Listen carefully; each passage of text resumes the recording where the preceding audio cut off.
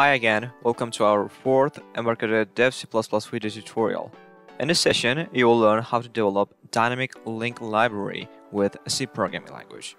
Then we'll utilize the dynamic link library from our another C console application. Dynamic link libraries are one of the most useful kinds of Windows components. You can utilize them as a way to share code and resources and to shrink the size of your applications. Moreover, dynamic link libraries are helpful to make it easier to service and extend your applications. So if you have not watched our third video tutorial about static link libraries, be sure to check out. In this tutorial, we will create a simple DLL that has a simple hello world function.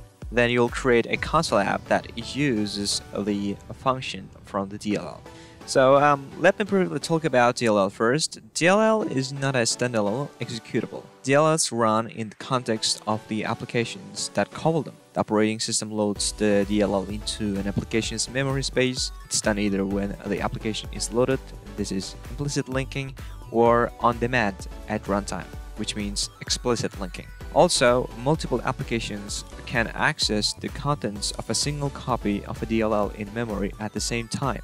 Furthermore, you should know the differences between dynamic linking and static linking and difference between applications and the dynamic link libraries. So, static linking copies all the object code in a static library into the executables that use it when they are built.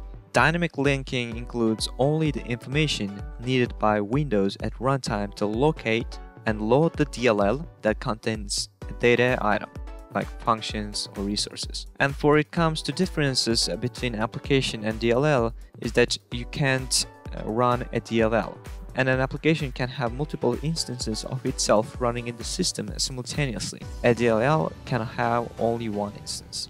Furthermore, the application can be loaded as a process. It can own things such as a stack, threads of execution, global memory, file handling, and a message queue.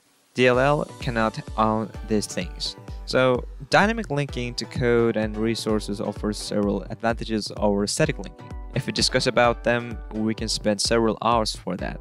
Let me simply emphasize various advantages of using DLLs. Dynamic linking saves memory, saves disk space and bandwidth. Maintenance, security fixes, and upgrades can be easier with DLLs. Alright, so now let's start building our DLL. So go to File, New, Project, select C, and select DLL, Dynamic Link Library, and then give it a project name, My DLL. Click OK, and save the project file. Okay, let me finish this DLL.header file. This is going to be our blueprint for our dynamic link library.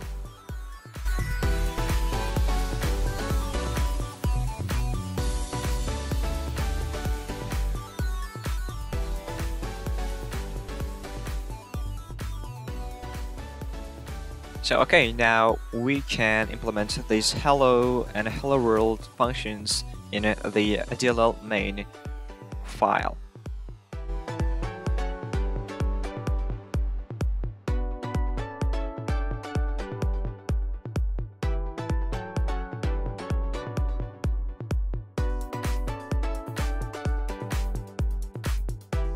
Now our two functions are implemented.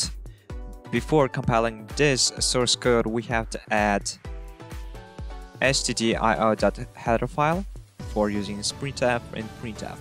Okay, we can save now, and I click compile here.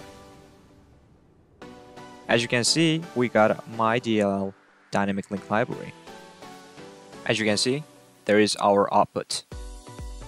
Alright, the next part of this tutorial is building another C console application that utilizes this dynamic link library.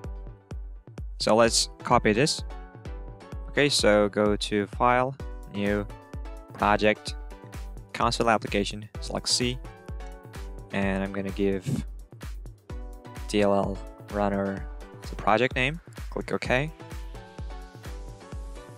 and save your DLL Runner project here, and also save this main.c source code. There we go. Now we have to paste the my DLL dynamic link library to this project folder. As you can see, these are our DLL runner project files. I'm going to paste my DLL.dll here. Alright, now let's implement the main part.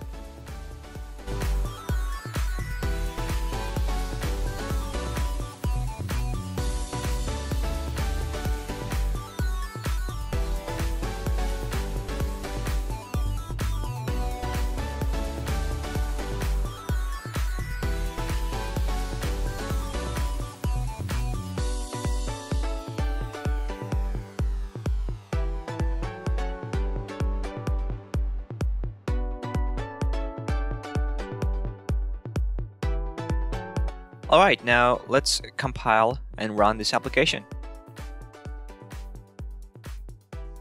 There we go. As you can see, our console application is now using our my.dll dynamic link library. So thank you for watching and see you in the next Embarcadero Dev C++ video tutorial.